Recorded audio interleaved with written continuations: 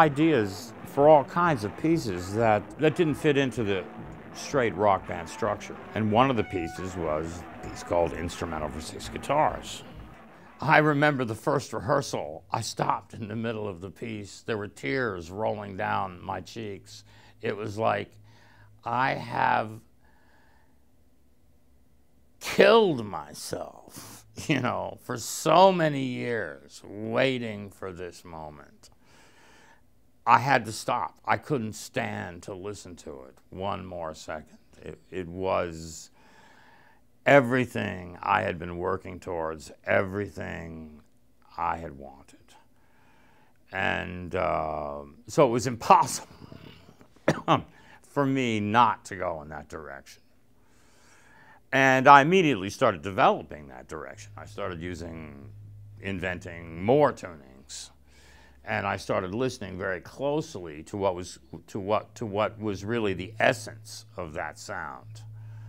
And I realized that close harmonies were a very important part of that. And not only that, open strings on the guitar, strings that were ringing and allowing a lot of harmonics to interact. And so I started moving more in that direction with a piece like Indeterminate Activity of Resultant Masses, which is the piece that Cage hated. It kind of developed from there. I saw that I was in a position where I could do absolutely anything I wanted. I just kept pushing it. I pushed it and pushed it and pushed it and pushed it to the point of no return.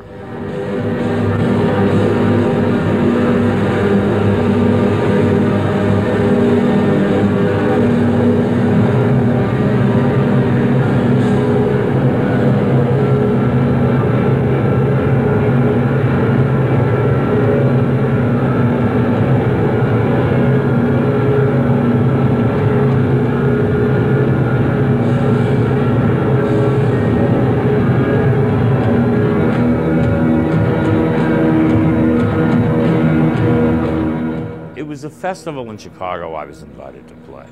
And Cage had stated it was his birthday party. He made the mistake of coming to my concert. And he said he couldn't sit down at the same time that he didn't want to stand up. He said that he was shaking. He said the music made him afraid. He went on and on and on and on about it. What happened is that the day after the concert, there was a symposium of composers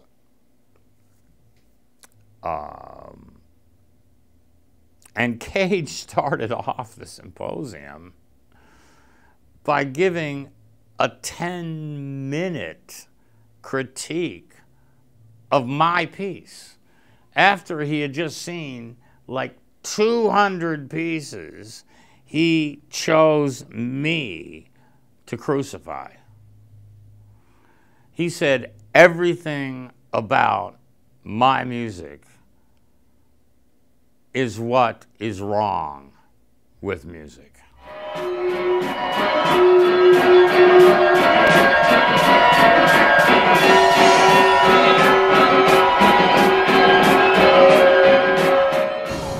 The Branca is an example of sheer determination of one person to be followed by the others.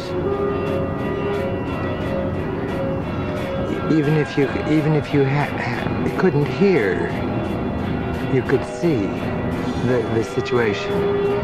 That is not a shepherd taking care of the sheep, but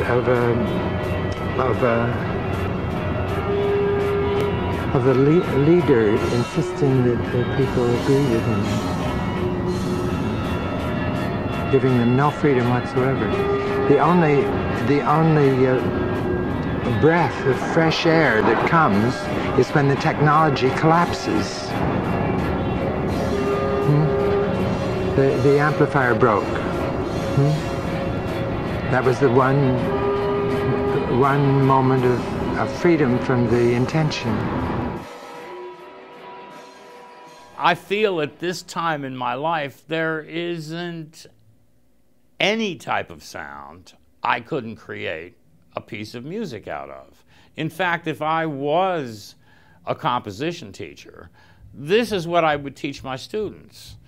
In fact, I would probably give them very difficult and strange types of sound-making devices and say, make me a piece of music with this. 2x4s, pipes, I don't know, whatever.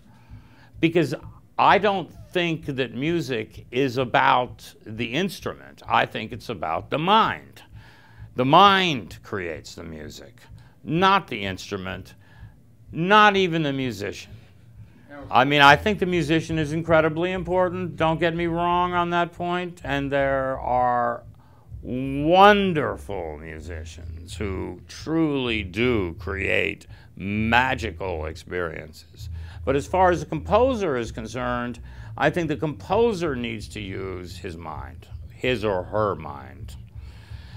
And it really doesn't matter what the tuning system is, whether it's an equal temperament system, whether it's a harmonic series system, or any other system.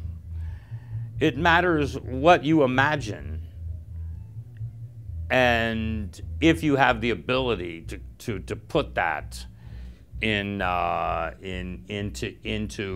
real space.